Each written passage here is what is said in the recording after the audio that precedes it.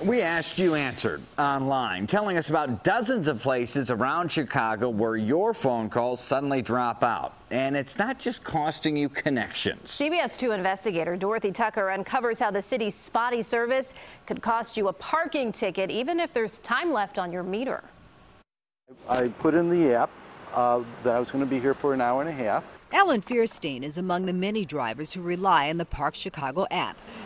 It's supposed to make paying for parking more convenient. Just a few taps of your finger and the meter starts running. But Fierstein has had problems with it. It was very frustrating. Recently, in a night out to dinner, he parked and paid. I forgot something, and 20 minutes later I came back to find I had a ticket. But he got lucky. He found the enforcement officer. I kind of challenged her, what's going on? She pulled up the license, she pulled up her screen. He took a picture of her device that showed no results found for his license plate, so it looked like he didn't pay. Note the time in the corner, 8:53 p.m. Well, then I pulled up my app, and I said, look, there's a countdown. His meter started at 8:28 p.m. She gives me a ticket at 8:53, 25 minutes later.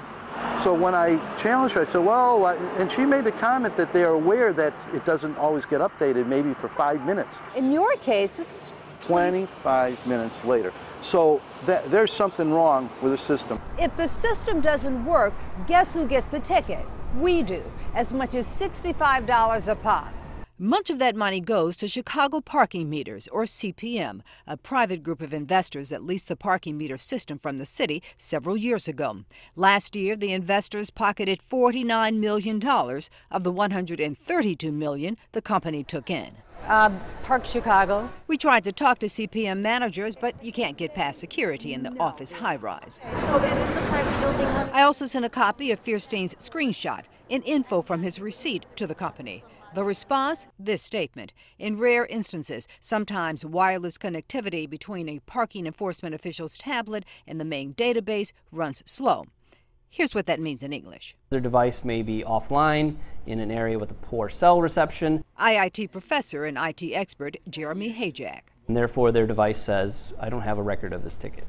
That despite the fact that the driver has paid. Correct. Here's my fellow CBS 2 investigator, Pam Zeckman. Lucas had the receipt from Park Chicago showing she had paid 4 minutes before the ticket was issued. She reported on problems similar to Fierstein's a full 3 years ago. At that time, 3,279 tickets had been dismissed because they were incorrectly issued. Since then, there have been more, an additional 4,279, for a total of nearly 7,500 dismissed tickets since the app launched in 2014.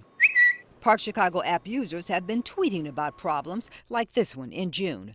Ticketing cars with 30 minutes left on their meter, fourth ticket in last year. From July, got another $65 parking citation, even though I still had time left on the meter. And as recently as August, I used your app and still got a ticket.